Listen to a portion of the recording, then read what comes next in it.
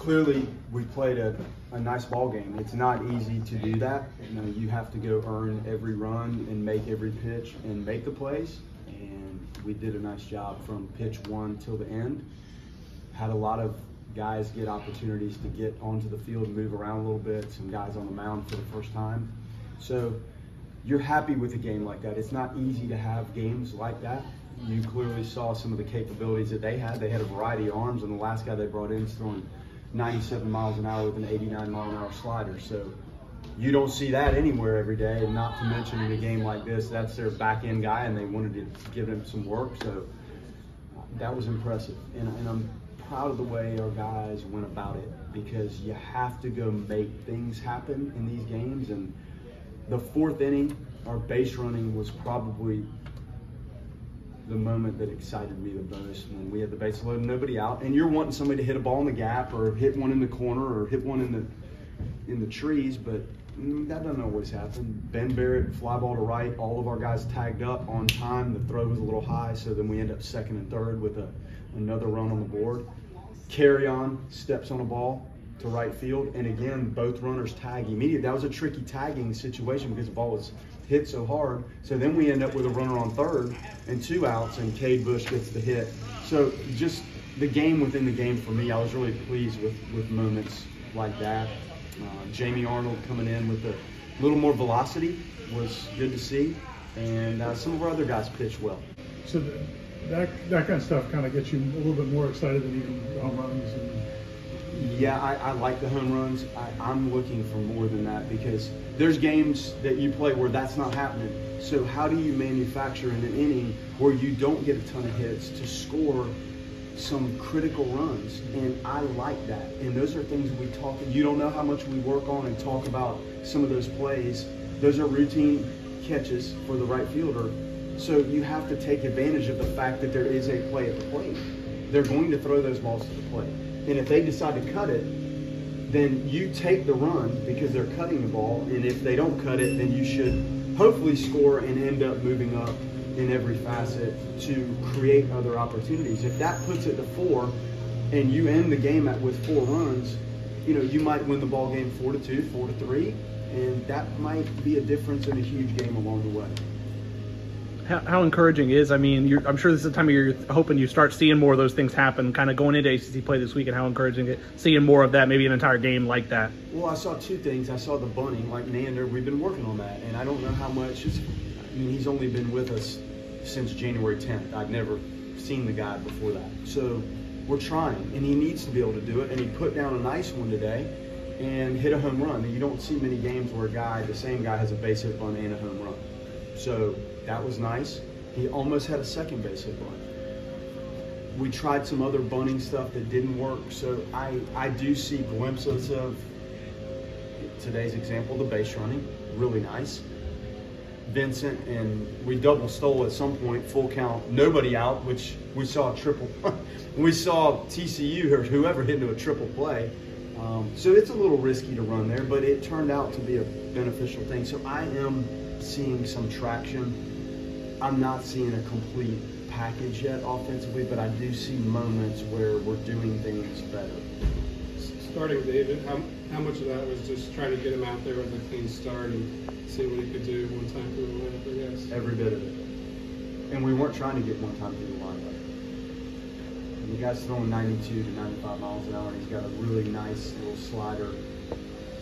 We're trying to harness that, and we thought maybe instead of the bullpen and warm up to come in the 6th inning or the 5th inning and dealing with that sense, a clean start and a warm-up opportunity to do whatever you want to do before the game, to then get on the mound, do what you need to do there, and work your way down to start it.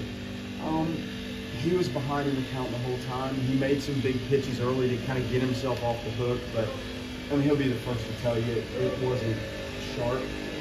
We were trying to let him go. We had to let him go. If he could have gotten 4 or 5 innings, that would have been just fine. So still a work in progress for him, but he's working at it. After a challenging weekend, were you anxious to see how the guys kind of came back in this week? Or yes, I'm anxious to see how they show up every day. Each one of these games has to be treated like it's a championship level competition, and that's how you string together good performances. Like the focus, you have to find it, and you have to manage to play clean baseball like we did today, and you have to execute pitches. So yeah, every time we come out here, I'm hopeful that we start to see that. And we've had some really tough games. This was, I mean, the TCU game was the same score as this, I think, but that was different. You're on the road, and you know that team, like, you kind of had used some of your bullpen, so you're like, okay, we need to keep it right here.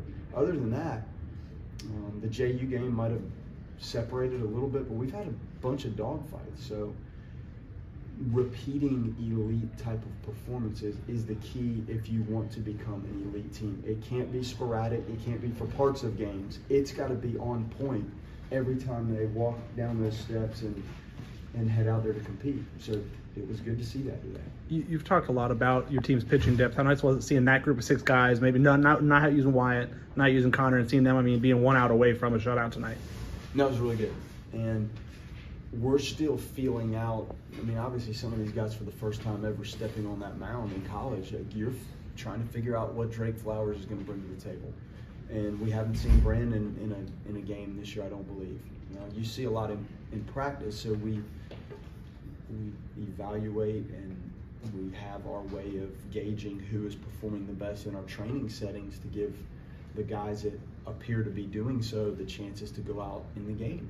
And it was neat to see those guys go work. They work so hard, and you know, we have what, 16 or I don't know how many healthy pitchers available, and every one of them wants to be out there. And then they want to fight for the roles, different roles that they think they could compete in and help our team. So there's always a competitive piece, and today you got 2 guys that started their season and got good innings. Drake learned immediately when that ball's up, that's what can happen. Like, he had a chance to clean the game up and end with a nice shutout, and he left too many pitches up and found himself in trouble. So some of the learning moments are negative feeling for them, but it's a positive moment overall because we can't duplicate the feeling of giving up that run in practice. It's just out there for everybody to see, and the pitch execution is even heightened more.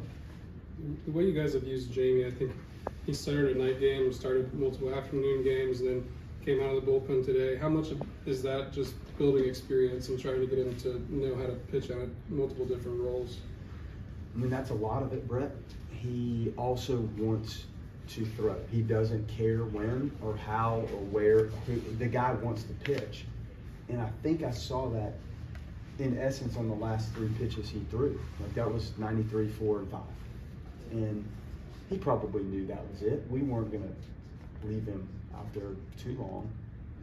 But he wants the ball in his hand and wants to pitch, whether that's starting the game or today in a relief role. We'll figure out what the smartest thing is.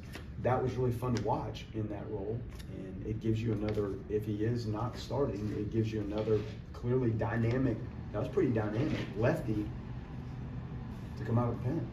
That velo bump, did it surprise you a little bit? Yeah, it did. It did surprise me in a positive way.